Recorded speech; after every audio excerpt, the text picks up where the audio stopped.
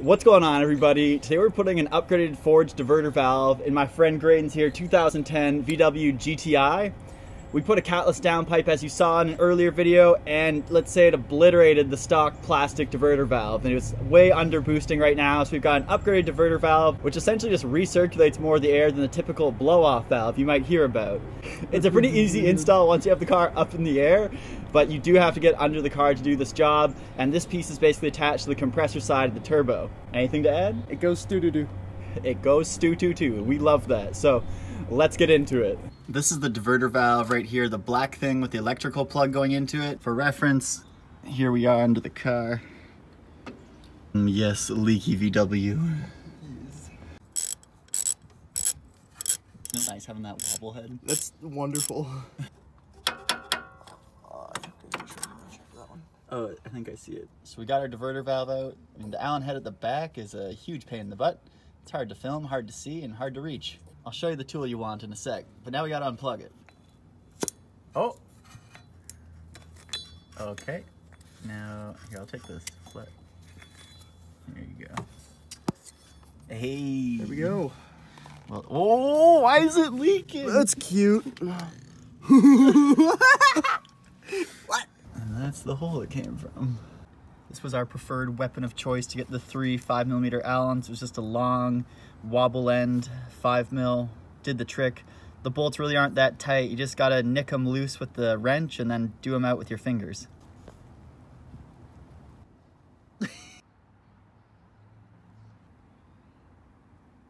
So we gotta take off this PCV connection because we gotta put something in between there to tap into the vacuum connection.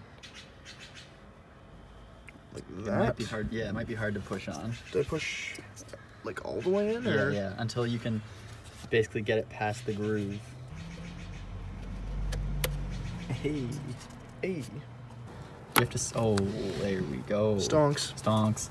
You may need to block off some of these plates, and we recommend using medium strength blue Loctite on these little plugs that go into the vacuum barb thing here, as well as the vacuum nipple here, because it can come loose. So you have two added provisions here, one on this side, one on the back side there, where you can add another nipple, like Graydon's holding here, to add another vacuum line for a gauge or anything else you might need to use and reference boost and vacuum.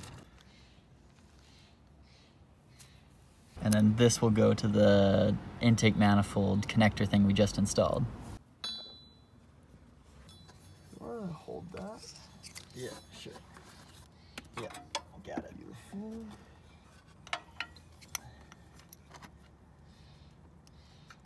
That's how we were gonna have it, right? I think so. It's like, do not heat them up. Yeah. Like you were like, oh, okay, they won't adjust. Let's light fire to them.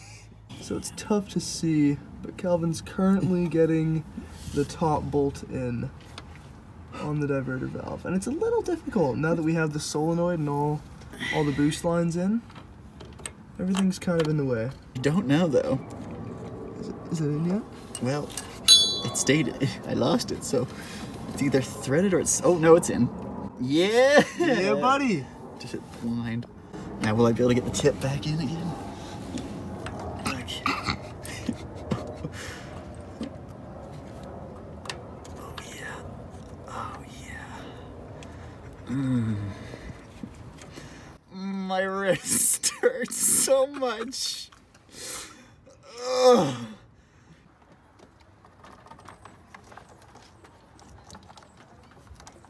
It's gonna get down there somehow. We got our vacuum boost line down here from our intake manifold, and we're gonna plug that into the one unused port right there. And then we're gonna connect in our factory wiring harness to our connector on our new solenoid. With all the ends of the vacuum line zip tied and everything held up out of place, we put some Loctite on the two bolts right here that hold the solenoid to the bracket just to make sure they don't come off. Now it's time to start it up.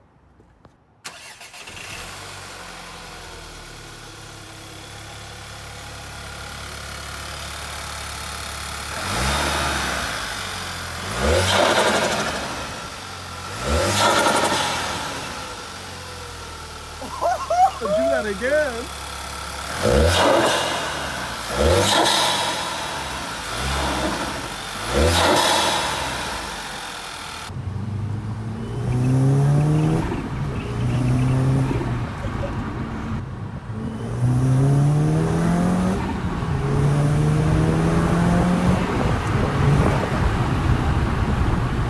that's a wrap on the Forge Diverter Valve install on this 2010 GTI. Sounds amazing, and of course it just works better now because the plastic diverter valve isn't junk and broken, so we can hit boost and it drives good. So that's what it's really all about, you know. The car's got to work, then it's got to go fast. Right, Graydon? Oh yeah. Oh yeah. Thanks for letting me do the install on your car. Really appreciate it, man. Glad we could get out here. I don't know. I'm excited to keep pushing this car as far as it can go, really, and this is the next step. Sweet. As always, thanks for watching, guys. Please smash the like and subscribe button down below, and as always, have a good day.